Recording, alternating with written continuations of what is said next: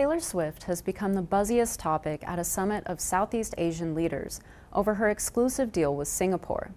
She's in the middle of a series of concerts in the city-state that neighboring countries say bars them from the economic boost her concerts bring. The regional three-day summit in Australia was expected to focus on Myanmar's humanitarian crisis and conflicts in the South China Sea before Taylor Swift was pulled into the conversation.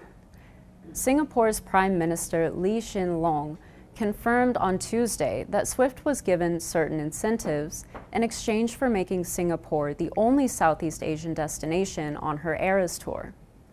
Lee defended the deal and told reporters the arrangement with Swift has been very successful, and he doesn't see it as being unfriendly toward neighboring countries. Lee did not directly answer when asked if there was any bad blood among other leaders due to the deal.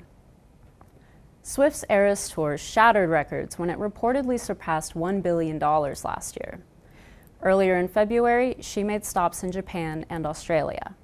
I'm Donna Edwards with the Associated Press in Bangkok.